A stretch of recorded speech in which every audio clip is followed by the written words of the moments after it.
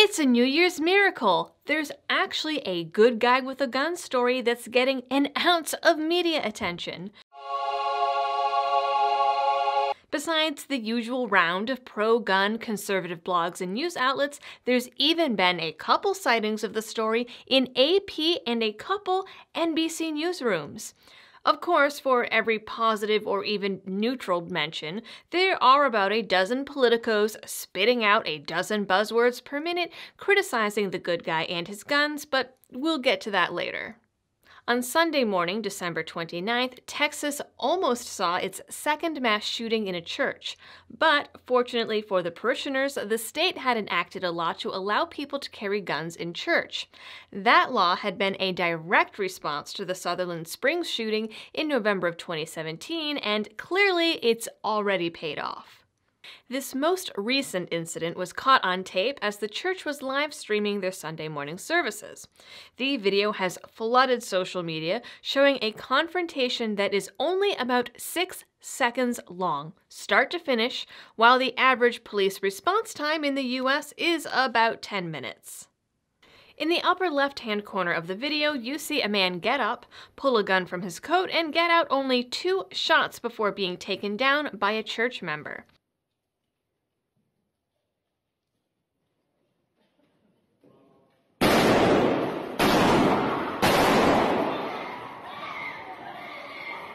It's 2 shots too many, but the time between 10 minutes and 6 seconds could have been the difference between life and death for many, many more people.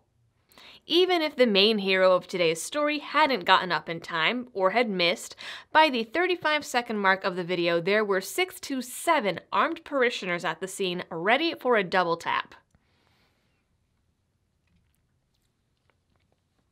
Contrary to what anti-gunners like to claim would happen in an emergency situation, there was no crossfire, there was no mistaken identity shooting, and no collateral damage. Before I go on, in the spirit of today's episode, I want to give a quick shout out to USCCA. USCCA is a partner of the channel, and these types of situations are exactly what USCCA was created for. They offer legal and financial protection for gun owners in self-defense situations, as well as training with certified instructors for these types of situations, though I don't think that today's hero has to worry much about that. To get hooked up with USCCA, you can click on the link down in the description or text DOLL, that's DOLL, to 87222. The man who saved the day was 71-year-old Jack Wilson, and he had his suspicions about the shooter immediately. He told the AP that he and several others had noticed the man early on in the service as he showed up in what looked like a wig, fake beard, long coat, and a hat. Wilson and a few others who volunteered as security stationed themselves around the room in order to keep an eye on him because obviously walking into a church in a disguise is pretty shady.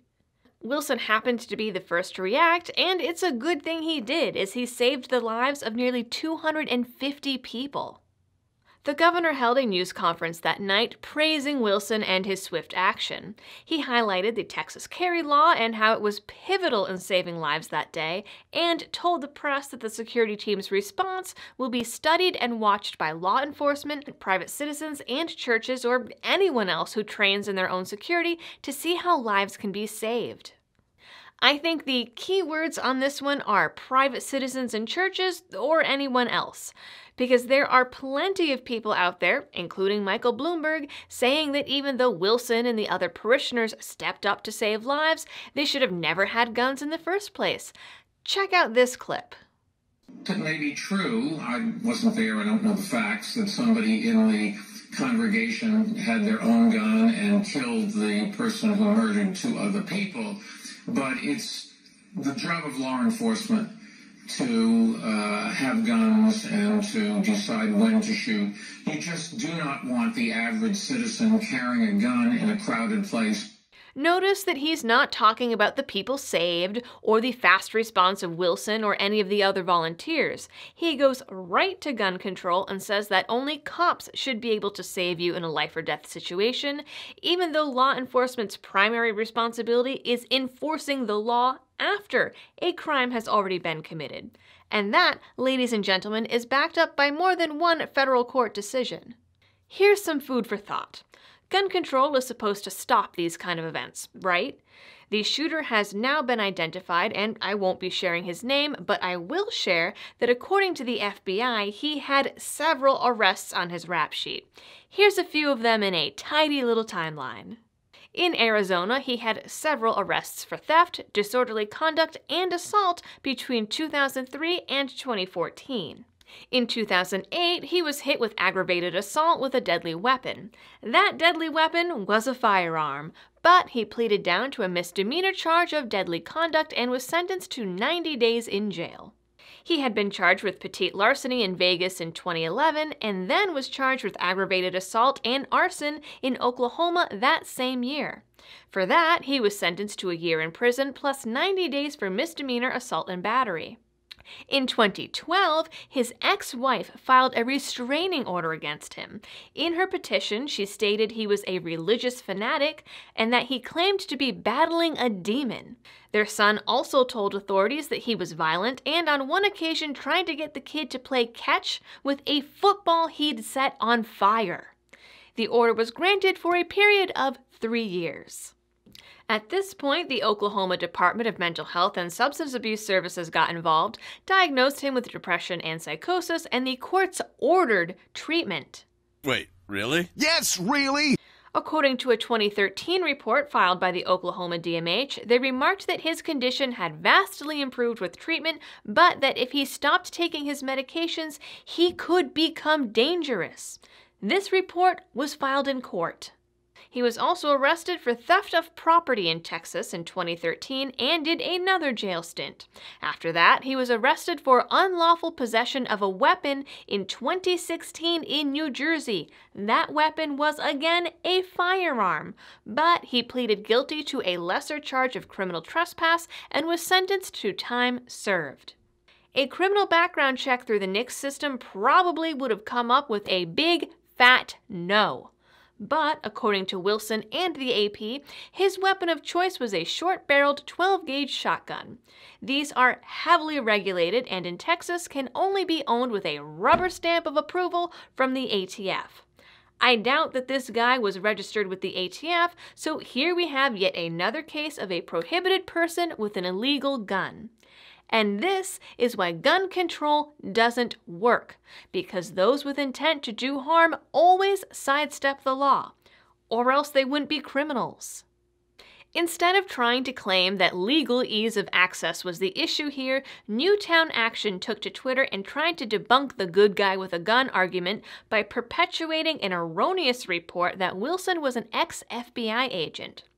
They cited Fox, who cited CBS 11, who allegedly cited a witness, but her claim that he's ex-FBI is no longer in the article.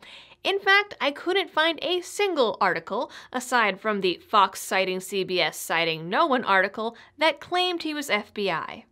Wilson is a firearms instructor who owned On Target Firearms Training Academy before it burned down in 2016.